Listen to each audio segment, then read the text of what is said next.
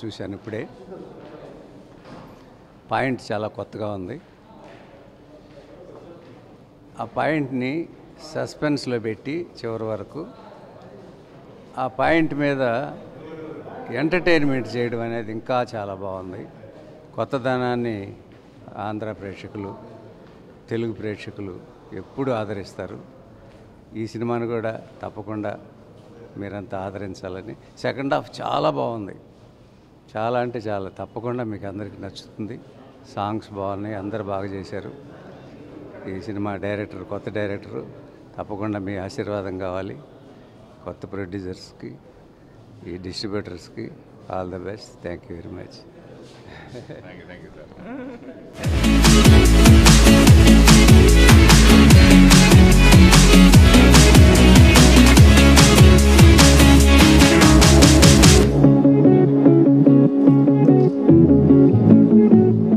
ఇప్పుడే సినిమా చూసాండి, చాలా బాగుంది.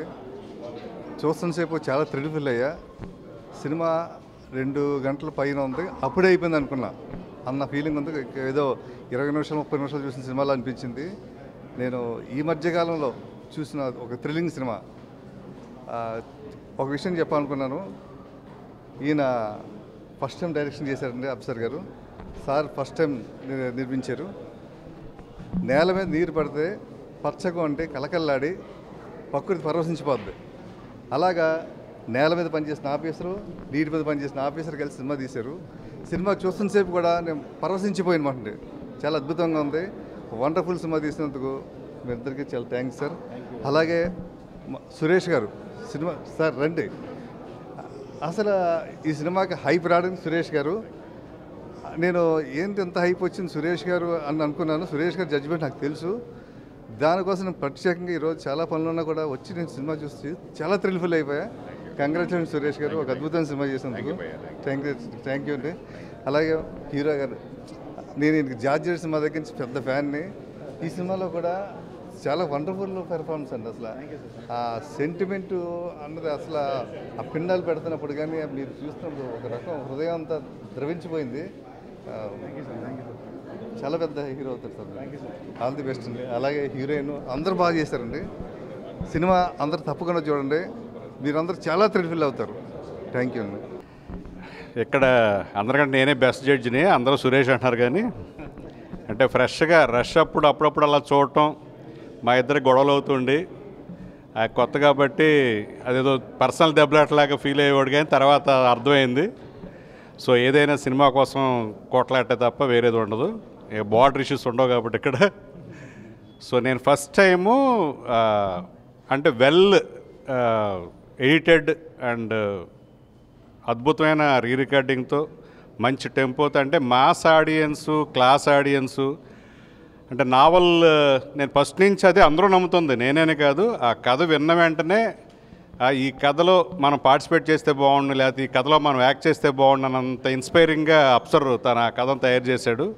సో ఆ కథే సందీప్ని తీసుకొచ్చింది, ఆ కథే అద్భుతమైన సాంగ్స్ చేయించింది, ఆ కథే అద్భుతమైన రికార్డింగ్ చేయించింది, ఆ కథే ఆఖరికి కొండేటి సురేష్ని తీసుకొచ్చింది. సో బ్రహ్మాండమైన రిలీజు. సో ఈ మధ్యకాలంలో గంధర్వలాగా ఇన్ని థియేటర్లు, ఇంత హైపు. నేను ఈరోజు ఫోన్ చేస్తుంటే డైరెక్టర్లకి ఇలా షో ఉంది రండి అంటే, అవునవును విన్నాం గంధర్వ గురించి, రకరకాల వాళ్ళ ఎంగేజ్మెంట్ వాళ్ళు కుదరలేదు. కానీ వాళ్ళందరూ కూడా ఫ్రైడే ఫస్ట్ షోకి చాలామంది ఫిలిం ఫ్రాటర్నిటీ చాలామంది మల్టీప్లెక్స్లో కనపడతారు. సో ఒక మంచి కథలతోటి వస్తే సినిమా ఇండస్ట్రీకి డెఫినెట్గా ఇండస్ట్రీ వాళ్ళకి చాలా గ్రాండ్ వెల్కమ్ చెప్పుద్ది. అందులో నా చిరకాల మిత్రుడు, ఊరికే నన్ను గురువు గారు అంటాడు కానీ 7 ఇయర్స్గా మంచి ఫ్రెండ్షిప్. తన ప్యాషన్ 7 ఇయర్స్ నుంచి తనకున్న ప్యాషన్ ఈ రోజున ఒక మంచి కథతోటి, తన ఎఫర్ట్ తోటి, తను చాలా మంచి వెరీ గుడ్ యాక్టర్. మీరు లాస్ట్లో చూస్తే స్క్రోలింగ్లో తన యాక్టింగ్ ఎనర్జీ లెవెల్స్ అంటే యాక్టర్స్కి చాలా ఇన్స్పైరింగ్ ఉంటుంది అనమాట. ఒక డైరెక్టర్ యాక్ట్ చేసి చూపిస్తూ ఉంటే ఆ డైరెక్టర్ కూడా యాక్టర్లు కూడా చాలా మురిసిపోతారు. సో డెఫినెట్గా శాండీ వంగవీటి జార్జెట్ తర్వాత అతని జడ్జిమెంట్ తప్పు కాదు అని మళ్ళీ గాంధర్వ నిరూపించింది. సో అతను ఒక మంచి కథతోటి వస్తే వాళ్ళ వెనకాల వాళ్ళు ఆల్రెడీ ఇండస్ట్రీలో ఉన్నారా లేకపోతే వాళ్ళు పెద్ద డైరెక్టర్లా పెద్ద బ్యానర్లా అని చూడకుండా కథను నమ్మి ఆ కథను నమ్మి సినిమా చేసే ఒక హీరో తెలుగు ఇండస్ట్రీలో దొరకడం నిజంగా అదృష్టం. సో శాండీ కూడా ఇలాగే కొత్త కొత్త టాలెంట్ని ఎంకరేజ్ చేస్తూ మంచి సినిమాలు చేయాలని కోరుకుంటూ ఎంటైర్ టీంకి, ముఖ్యంగా బ్యాక్ బోన్గా ఉన్న బ్రదర్ సుబాని గారికి ఈ సినిమా దండిగా ఒక షెడ్ కట్టి అందులో కలెక్ట్ చేసుకునేలాగా మంచి సినిమాలు చేయాలని కోరుకుంటూ ఈ funny fax entertainment and action group success పరంపర ఎక్కడి నుంచి కొనసాగుతూ కొత్త కొత్త టాలెంట్ అంతా ఎంకరేజ్ చేయాలని, అదే మీరు తెలుగు ఇండస్ట్రీకి ఇచ్చే పెద్ద కాంట్రిబ్యూషన్ నమ్ముతూ అందరికీ అభినందన తెలియజేస్తున్నాను. Thank you. ఈవినింగ్ జెంటిల్మెన్, ఈరోజు షో చూసాము, చాలా అద్భుతంగా వచ్చింది.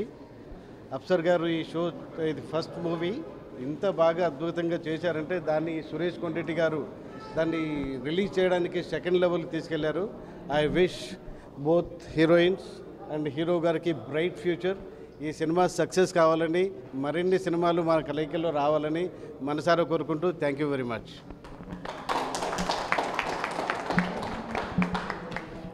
So I have watched the film first time now. It is like, sir, awesome, sir. Seriously, sir, awesome. Concept chala bagundi, and I really loved it, and I got like goosebumps. I got goosebumps in 2-3 scenes. I got goosebumps. Sir, hats off, sir. So I really loved it.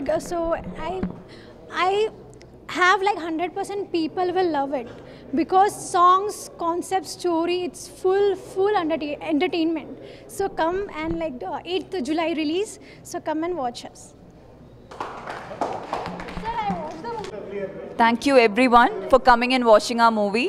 I'm so happy that everybody is loving it. I would like to thank Apsar sir for giving me such a great opportunity, for giving me such a big movie. Suresh sir, Sandeep Chetan, Sheetal, everyone who worked behind this movie. Thank you so much. I am sure that people are going to love it and take it to your hearts. Thank you so much. యాక్చువల్గా మన సినిమాలో మనం act చేయడం అనుకునేవాడు నేను. సరే, సాయి కుమార్ గారు హీరోగా చేశారు, వినోద్ కుమార్ చేశారు. సో ఆ క్యారెక్టర్కి, నేను చేసిన క్యారెక్టర్కి వినోద్ కుమార్ గారిని పెడదామని నేను చాలా బలవంతం చేసి వినోద్తో మాట్లాడి అన్నీ మాట్లాడితే కూడా అప్సర్ కుదరదు, మీరే చేయాలి, ఫ్రెష్గా ఉంటుందని. సో ఈ రోజున చాలామంది చూసి ఓపెన్గా చెప్పమంటే చాలా న్యాచురల్గా ఉన్నారు. సో మంచి క్యారెక్టర్ ఇచ్చి మా డైరెక్టర్ అప్సర్కి నేను ప్రత్యేకంగా అభినందనలు తెలియజేస్తాను. Thank you. అండ్ సో ఈ సినిమా ఇప్పుడే షో అయింది. సో ఈ సినిమాకి చూసిన వాళ్ళందరూ కూడా చాలా పాజిటివ్ రెస్పాన్స్ ఇస్తున్నారు, చాలా హ్యాపీగా ఉంది. సురేష్ గారు ఆధ్వర్యంలో ఈ సినిమా అంటే ఒక స్థాయి నుంచి ఒక స్థాయికి తీసుకెళ్లారు, చాలా హ్యాపీగా ఉందండి. రిలీజ్ టైంకి వచ్చేటప్పటికి క్రేజ్ కానీ సినిమాకు హైప్ కానీ చాలా పెరుగుతుంది. ఈరోజు కూడా సినిమా చూసిన ప్రతి ఒక్కరు కూడా చాలా అప్రిషియేట్ చేస్తున్నారు. So happy. 8th ఖచ్చితంగా సినిమాకి రండి, చూడండి.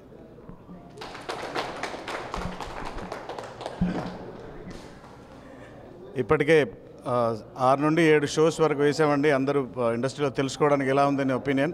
సో అందరూ పాజిటివ్గా రెస్పాన్స్ ఇస్తున్నారు. ఆ రెస్పాన్స్ చాలా క్యారీ అయ్యి 2 రాష్ట్రాల్లోనూ డిస్ట్రిక్ట్ లెవెల్ నుండి చాలా డీప్గా వెళ్ళి ఉంది. అందరూ 8th జూలై రోజు మూవీ చూడండి. సందీప్ మాధవ్ గారి 3rd హ్యాట్రిక్ మూవీ కాబోతుంది ఇది. అండ్ ఇందులో పనిచేసిన అందరు టెక్నీషియన్స్కి థ్యాంక్ యూ. అండ్ మీరందరూ వచ్చి 8th సినిమా చూసి మమ్మల్ని అందరినీ బ్లెస్ చేయండి. డెఫినెట్లీ మిమ్మల్ని నిరాశపరచము. వెళ్తూ హ్యాపీగా పైసా వసూలు అని చెప్పగలిగిన సినిమా ఇది. థ్యాంక్ యూ వెరీ మచ్ అండి. రండి సార్. పబ్లిక్ టాక్ ఇది. అందరికీ నమస్కారం. నేను చూసి చాలా రోజులైంది, కానీ ఇండస్ట్రీ వాళ్ళకి, ప్రజలకి, ప్రేక్షకులకి ఎప్పుడు చూపిస్తాను, ఎప్పుడు రిలీజ్ చేస్తామని ఆతోతో ఎదురు చూస్తుంది. అయితే ఇండస్ట్రీకి మాత్రం గత కొన్ని రోజుల నుంచి 2-3 షోలు వేయడం జరిగింది. మొన్న ఇన్ఫ్లుయెన్సర్స్కి వేయడం జరిగింది. సో సూపర్ రెస్పాన్స్ వచ్చింది ఇన్ఫ్లుయెన్సర్కి వేసినప్పుడు. అలాగే కొంతమంది బయట వాళ్ళు కూడా చూపించడం జరిగింది. ఇప్పుడు ఇండస్ట్రీ వాళ్ళు చూపించినప్పుడు సో నేను ఏదైతే అనుకున్నానో దానికి మించి 10 వాళ్ళ రెస్పాన్స్ చూస్తుంటే నాకు చాలా సంతోషంగా ఉంది.